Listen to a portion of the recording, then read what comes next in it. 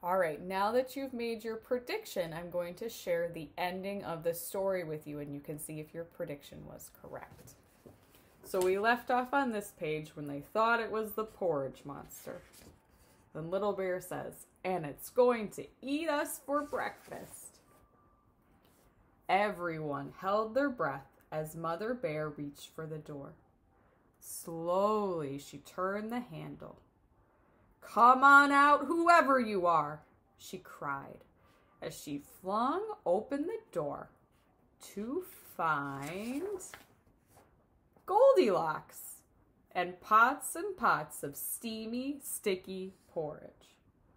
"Hooray! You got the invitations."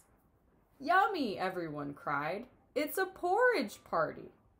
And monster proportions of porridge were eaten until no one could eat anymore. Breakfast at last.